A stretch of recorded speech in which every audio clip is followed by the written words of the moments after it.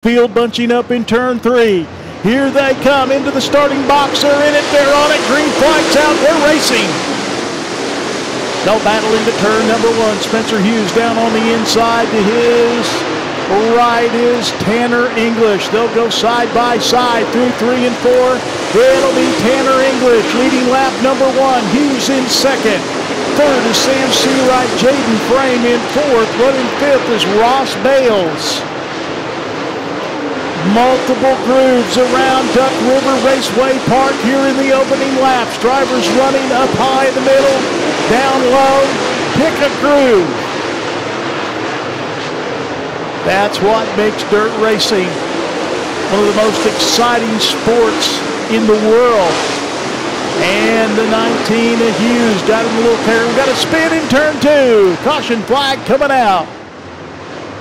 Tanner English mashes the gas. Green flag's out. We're racing. Sam Seawright trying to get a bite on the outside as they come off the 2. He'll shoot by the 19 is Spencer Hughes. Seawright way up on the high side, getting a run down the front straightaway. Takes over that second spot. He'll now take chase and try to reel in the race leader, Tanner English, in car number 96. Seawright will set it up on the high side. Running right up against the wall, up in the danger zone. He'll work the bottom to the middle in 1 and 2, down the back straightaway. Tanner English working his middle groove, car number 96. Caution flag out on the speedway.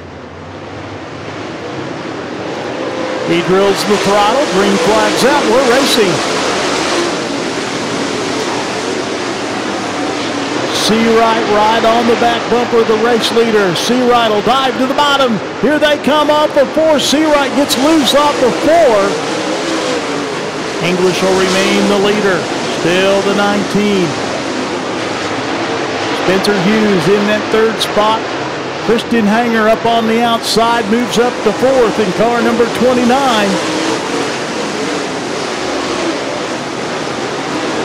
Hanger working that high side, getting a run off the 2 down the back straightaway. Close it in on Spencer Hughes. Seawright now closing in on English. He dives from the bottom. He'll throw the slider in 3. He'll drift up in front of the leader.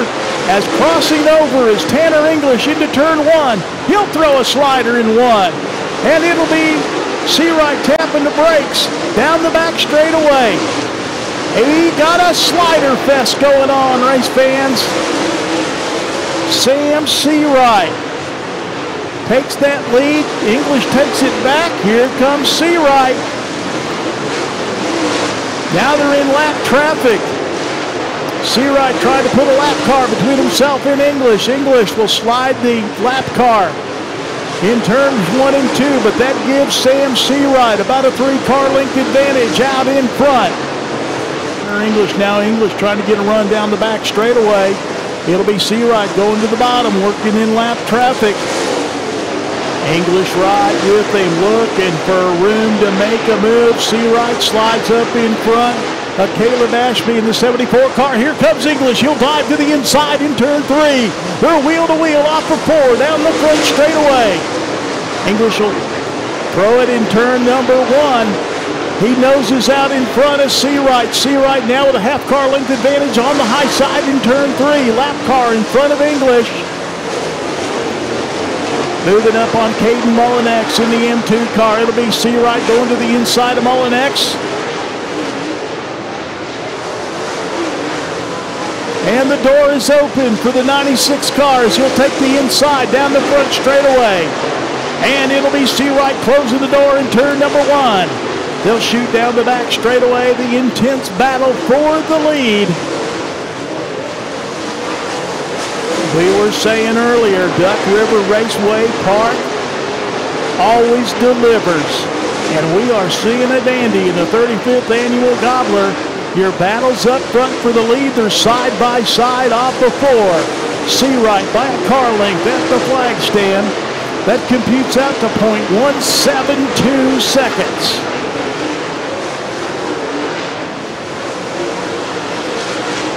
So Seawright with more lap traffic in front of him, unless they get a caution flag, they're going to be in lap traffic probably for the remainder of the race. Here comes English. He's got room on the inside in turn 3. Seawright looking to get a grip off the high side. It'll be English leading lap number 29. So English back out in front. Seawright looking for racing room. He's got lap traffic in front of him. English trying to put a lap car between himself and the second place car, Sam Seawright.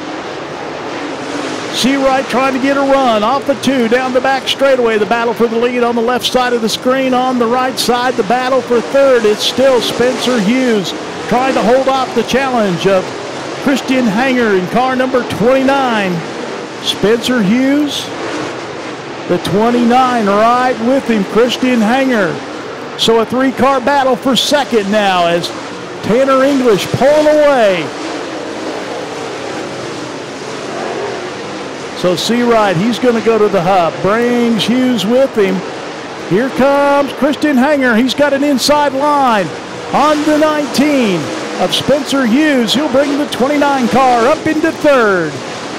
And he's looking for more in turn number 1, trying to set up on the inside of Seawright in the 16. Here comes Spencer Hughes. He'll throw the slider in 3. Coming off the 4, he drifts up in front of Hanger to reclaim that third spot. Down the back straightaway they go. Your battle for third. It'll be Spencer Hughes on the high side. Christian Hanger down on the bottom of the racetrack. They're both trying to chase down that second place car, Sam Seawright. That's the number 16 car on the inside. So he's put some distance between himself and the battle for second that still rages on in these closing laps. This time by, it'll be 5 to go. 45 down, 5 to go. There's your battle for second. Coming off the 4, Seawright leading the 19 car as Hanger looks to the inside. He'll drive underneath Spencer Hughes down the back straightaway. Hanger back up to third. Up on the outside, Spencer Hughes trying to get a run on Hanger down the front straightaway into turn number 1. Hughes sets up on the high side, trying to get that momentum going his way down the back straightaway. He'll inch ahead of Hanger in turn 3. Battle for second off at turn 4 as we are in the closing laps. It'll be 2 to go this time by. Hughes gives a shot in the shorts to the 16 to Seawright down the back straightaway. 2 to go this time by. Tanner English has packed his bags, turned into key and checked out on the field. White flag in the air, 1 lap to go. Tanner English looking for a $10,000 payday off of 2 down the back straightaway for the final time. The second generation driver from Benton, Kentucky off of turn 4. And it's Tanner English winning the 35th annual Gobbler for the super late models. The battle for second will go to Spencer Hughes in the 19 car as he pulls the trigger on that final lap. Russell and his crew here at Duck River Raceway Park, when they prepped that racetrack, they did it right. That was some great super late model racing.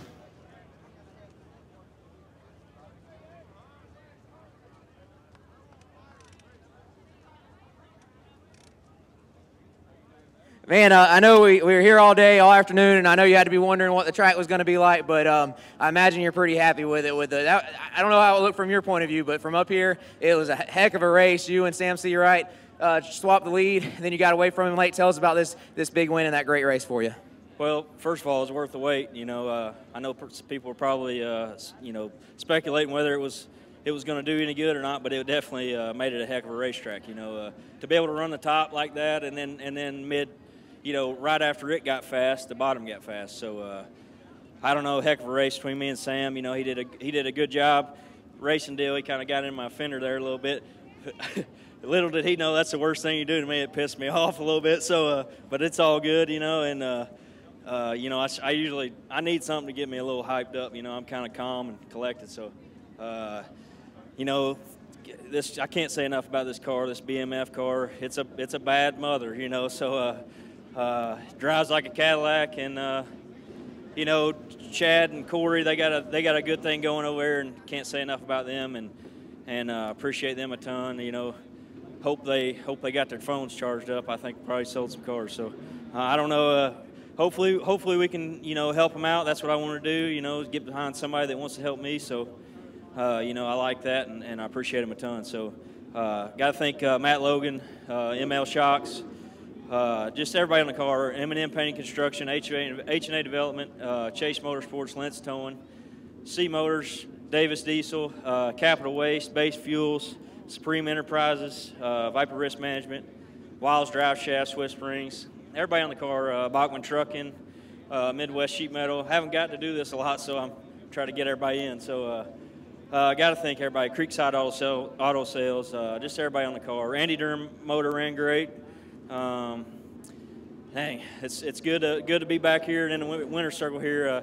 Got to thank my crew, Zach, Cord, my dad, Mitch, Justin, Charlie Medford. You know, he's here, so everybody's helping out, and I appreciate him a ton. And just you know, can't wait to go to the next one. You said a lot there, but I did want to ask you. You get to come, like you said, kind of almost like a home track for you, definitely close to home. After being on the road all year, to come here and pick up a big win, to kind of late in the season here. I know you got some more racing to do, but you know, how does that feel to come and come to a place you know and just put on the show like you did? How does that feel going into the off season and going into next year? It's big, you know, especially. We you know, this all we got now is one of these cars right here. So I was kind of nervous taking it to the dome. I haven't took one to the dome, so that's a totally different animal. But the way it scooted around the bottom right there, I think it's going to be all right. So it took the holes pretty good too. So, you know, can't say enough about it. And just excited for the rest of the year and next year especially. There you go, Tanner English. He's excited after a big win and a great performance. Y'all give it up. Your Gobbler. Got something else he wants to say. Yeah, I got to thank my wife and my daughter Banks. You know, they put up with a lot, and can't wait to be home. There you go. Can't forget about that. Y'all give it up to Tanner English, your 35th annual Gobbler winner. Spencer Hughes, after you swept the prelims through the night and you drew the pole, I thought you were not going to be spoiled the show, but turns out it was a heck of a race. You got shuffled back there, but then got up on the top late and got back to second. Tell me about that run back to the runner-up finish. Yeah, you know, we fired off right there. Tanner's just really good, and congratulations to them, all their guys. You know, we all need a good run every once in a while, and they've been running really good here lately. But this is, you know, second sucks, but it's still good.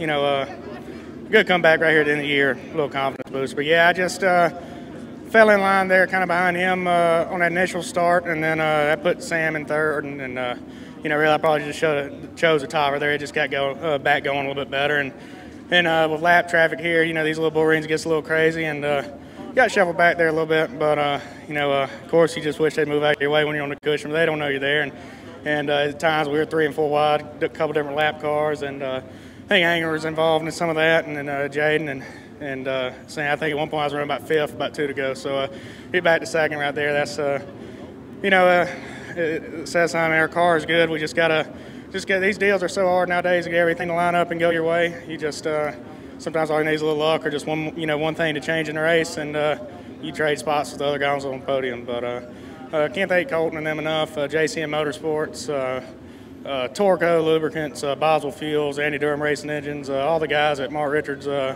and Rocket Chassis. They've been you know, really good. I've never raced one of their cars before until you know, October. So to hit the ground, you know, with our feet running is it really says a lot about them guys. Fox Shocks, Daryl Posey, Clyburn Tank Lines, they're over there at Why Not Racing Tonight. So hopefully Hayden did pretty good. And Link Construction, he's racing too, and you know, Rodney and all them guys, they've helped out and come over. And you know, like I said earlier, it's been a lot of work here the last couple of weeks, and you know, not many hours spent resting. So huge thanks to Caleb Wormy, Ryder.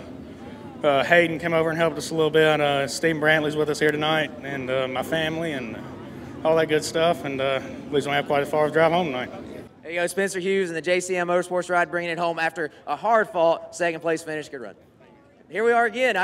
I'll be honest, with about 5 to go, I didn't think I'd be interviewing you again on the podium, but another race for the Hunt the Front Series, another podium for Jaden Frame, bringing it home third. Got to feel pretty good, especially the way you had to drive your butt off to get to it. Yeah, I can't complain with third right there. We had probably a fifth-place car, and we just got in heavy lap traffic, and I got up top and just sent it. So just happy to come away with third. I thought we was going to run fifth, so. We want to thank with obviously the hometown crowd, or home track crowd, but also sponsors and everybody gets you here. Yeah, the fans. We couldn't do it without them. So Southeast Auto Direct, Teddy's Lawnmower, Russell Barnett Kia, RDS, Joe Denby, and Tish, and just everybody has something to do with this thing.